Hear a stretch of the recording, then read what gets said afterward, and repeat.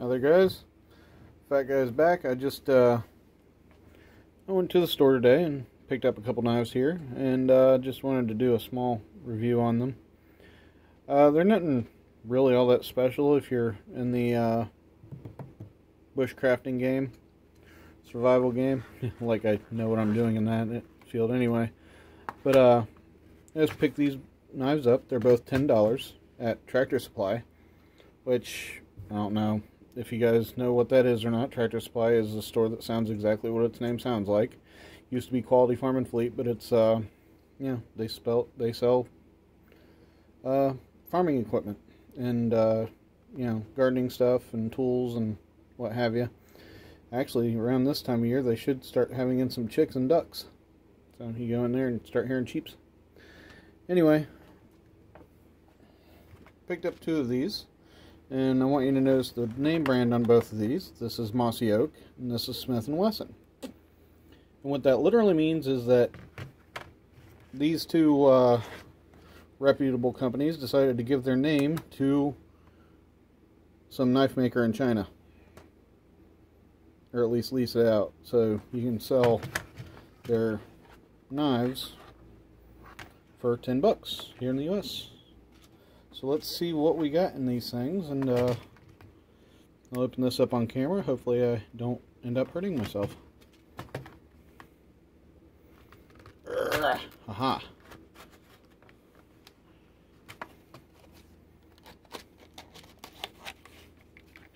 Alright. Start off with the sheath, I guess. Can I access the knife through there? Of course not. Wow, these things are pretty in there.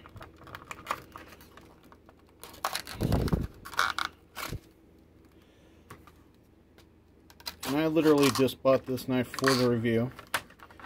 See what I just did there? Don't do that.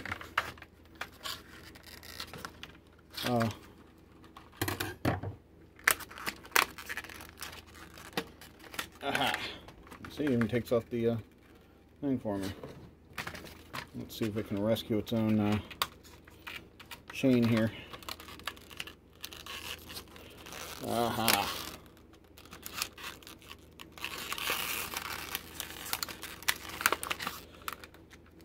That was not the way you want to do that. I don't know the way you would want to do it is, but that's probably not it.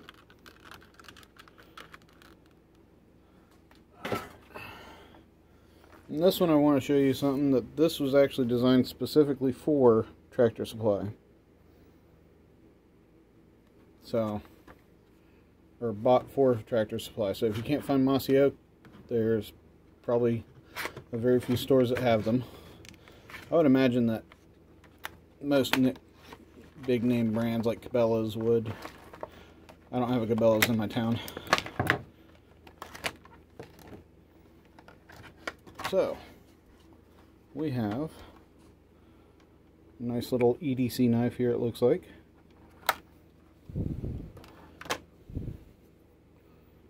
Alright.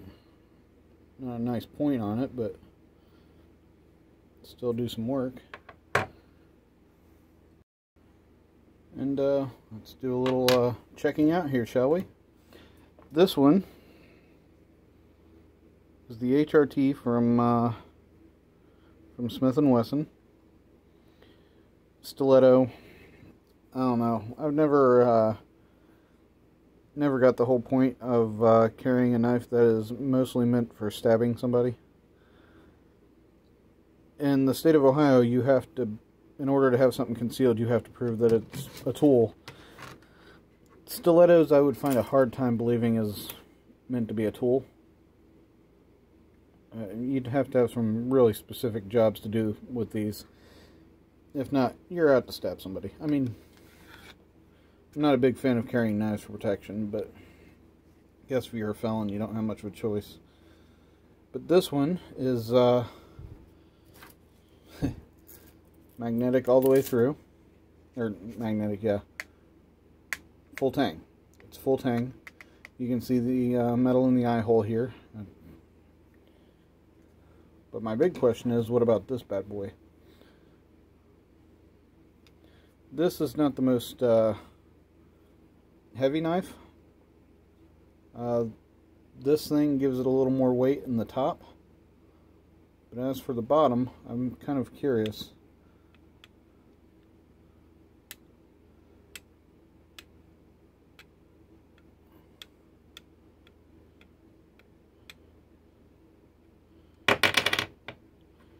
Alright. So I would say the end is somewhere near the second bracket. So not fully full-tang, but for an EDC knife, you probably don't need it to be able to spark a ferro rod. But it would be nice to have the option, you know. However, it does stay on the hand pretty well, so if you're going to carry it around for EDC purposes, that's not a bad knife.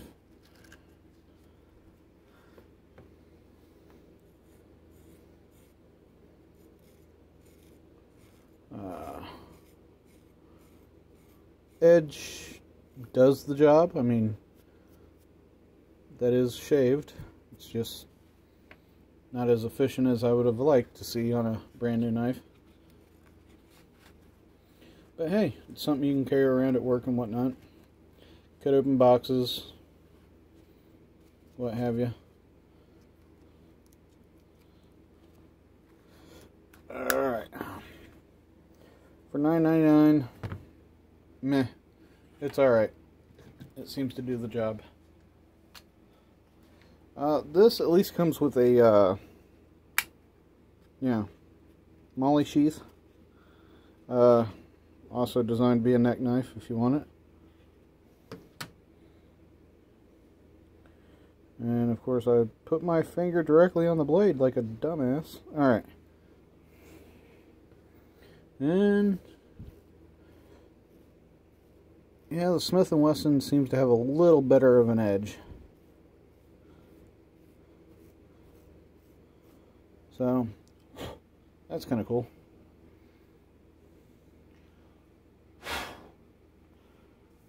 So I would say quality, Smith & Wesson is definitely better. For practicality, I'd give this one an F. I mean, yeah, I can cut open boxes and do what I normally do for the most part, but the way a stiletto is built is not meant for prying or anything else that I would want a EDC knife to do. I don't know how many times I pry something open with my knife and whatnot, so yeah, it's up to you, whatever you're looking for. Of course, days off, carry the good old old hickory here. Well, I carry whatever I seem to pick up that morning, but giggity. Alright. I want to wish a happy birthday to my good buddy Steve. Prayers out to those who need them. And hopefully I'll be coming back at you with some content soon. Things in personal life have been kind of stressful here lately, so just haven't been able to get much out. Not that you guys really worry too much about that, I guess. Anyway, you guys have a good day. God bless.